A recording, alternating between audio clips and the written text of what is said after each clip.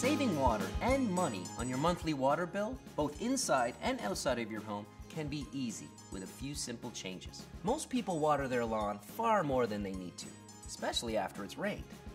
Overwatering your lawn will cause shorter root systems to develop, making it more susceptible to dry conditions and pests. Be sure to check your municipal bylaws for outdoor water use.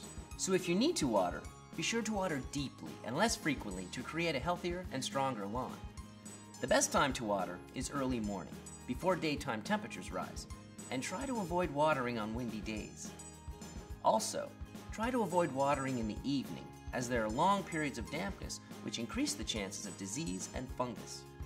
One way to prevent overwatering is to buy a rain gauge.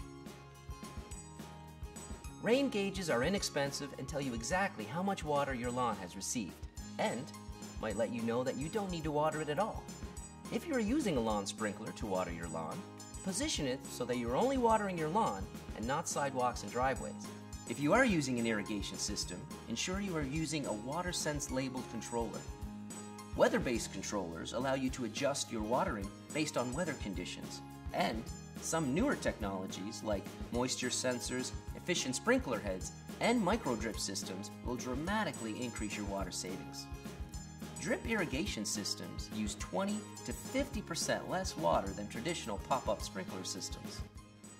Be sure to also have your in-ground system checked for leaks by a certified irrigation contractor. Another location to check for leaks is where your hose connects to your water spigot. If water leaks at this connection, simply replace your hose washer and ensure a tight connection to the spigot using pipe tape and a wrench. Irrigated lawns also require a lot more water in comparison to other types of vegetation, so limit the size of your lawn by replacing grass with water-efficient garden beds of perennials. Be sure to check our gardening video for more helpful tips. By reducing the amount of water used outside in your yard, you're saving money. Use water wisely. Be water smart.